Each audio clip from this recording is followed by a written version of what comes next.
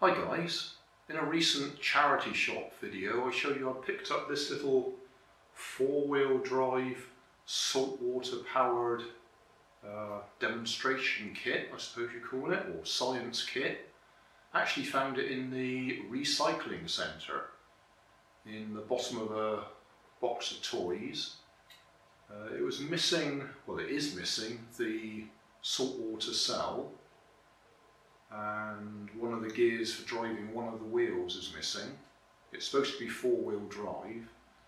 I've actually taken another gear out, so it's only these wheels that are driven, the outside one's freewheel. And the reason I've done that is I'm going to get it to go round tethered in a circle, and I've replaced the saltwater cell with a small supercapacitor, 2.7 volts, 5 farads I think it is. Can't quite see because it's tucked up inside there. So what I'm going to do is charge it with 3 AA batteries, which is about 4.5 volts, and just see how long it keeps going around in circles for. So I've got this clock set up here, got the battery outside, so I can connect the battery up and it can start ticking round, and we'll just see how long it runs for. It'll be a pretty boring video, but that's what we're going to do. I'll move the camera so you can actually see what I'm pointing at down here, and then I'll charge it up.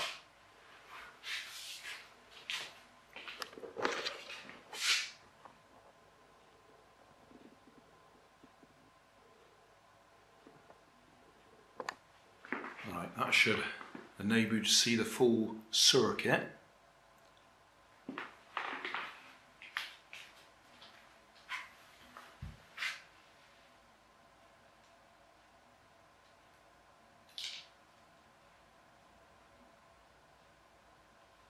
The motor is in circuit all the time, so while we charge the supercapacitor, the motor will be running.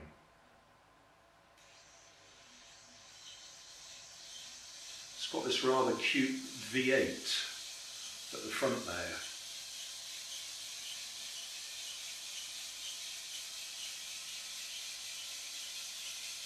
You might be able to hear the motor is slowly getting faster as the supercapacitor is charging up. Same technique I use on some of my model aeroplanes.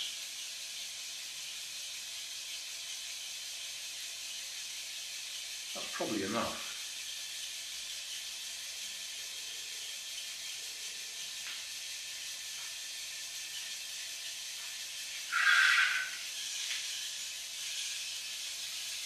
It's not exactly a racing car, although you could put a bigger battery in it. And I'll try to get the tether point right so that it doesn't drag too much, because it's trying to go in a straight line, so the wheels are dragging themselves a bit. That's why the tether point is near the front, because if I have it any further back, then the front wheels tip up. If you look very carefully, the outside front wheel's hardly turning because it's lifting off the ground. Okay, well there you go, that's all that we were showing.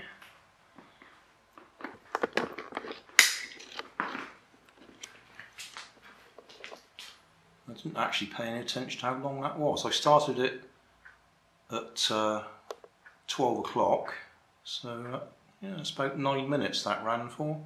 Oh no, I was chatting to begin with, wasn't I? I'll have to look back on the video. That's a microwave oven transformer. I'm just using that as a heavy weight to hold the pivot, which is just a paper clip, a bit of string, and then that's our saltwater powered car, which I've put. Oh, I've lost the camera. There we are. 2.7 volts, 5 farads. That's what it was running on. That'll do.